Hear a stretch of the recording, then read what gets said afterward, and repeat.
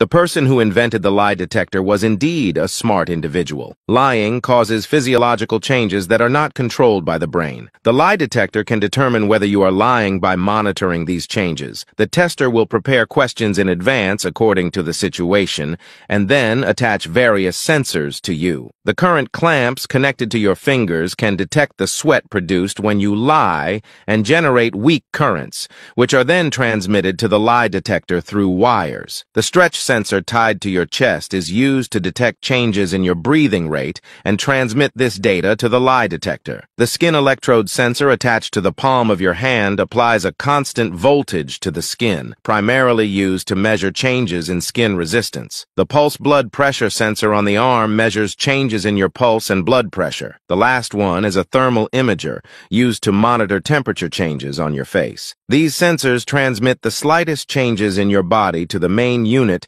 in the form of analog signals, which are then converted into digital signals by the main unit and finally displayed on the screen as curves. If you lie, it will definitely be detected. You can't escape its scrutiny. Like and follow for more informative 3D videos.